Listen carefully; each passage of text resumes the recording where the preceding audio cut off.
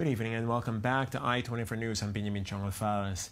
Democratic candidate Hillary Clinton today reaffirmed America's strong ties with Israel at the American-Israel Public Affairs Committee's annual conference, saying we will never allow Israel's adversaries to think a wedge can be driven between us. The presidential hopeful further underscored her commitment to the Jewish state, saying the first thing she would do in the White House is invite the Israeli Prime Minister. Clinton strongly condemned the Palestinian leadership for inciting violence, celebrating martyrs, and rewarding terrorist families. She said the U.S. can never be neutral when it comes to Israel's security, in a possible dig at Trump, who has said that he would be neutral in the Israeli-Palestinian conflict.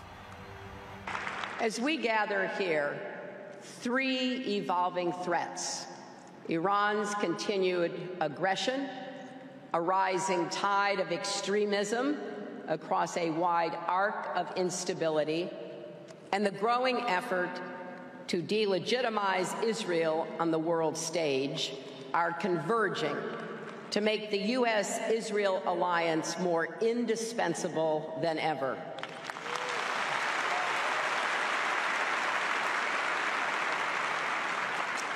We have to combat all these trends with even more intense security and diplomatic cooperation.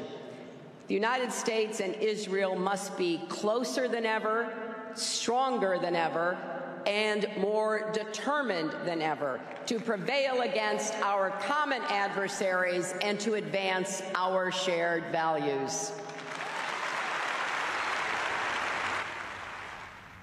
Well, following Democratic frontrunner Hillary Clinton's speech at AIPAC, our diplomatic correspondent Tal Shalev filed the following report from the D.C. conference. Well, as you can see probably behind me, Clinton is now bidding farewell to a very welcoming and warm crowd.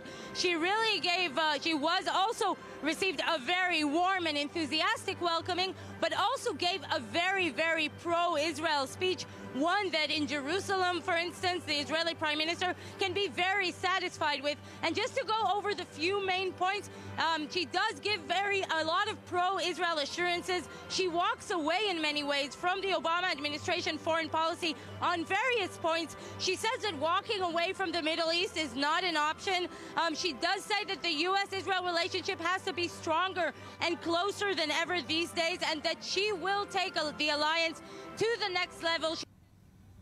And our diplomatic correspondent Tal Shalev at the AIPAC conference also spoke with Jerusalem Mayor Nir Barkat regarding campaign promises by presidential candidates to move the U.S. embassy from Tel Aviv to the Israeli capital.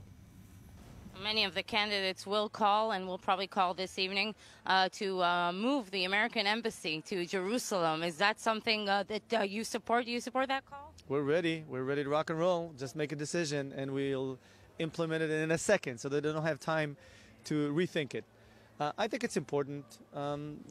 Another one of those important relationship issues that hopefully will develop into the future. But is it more than a campaign promise? Do you feel it? Do you think it's something that can really happen? In an instant. There's no reason it shouldn't. It should have been there a long time ago. It's long due, and we'd be first to respond and to help make it happen.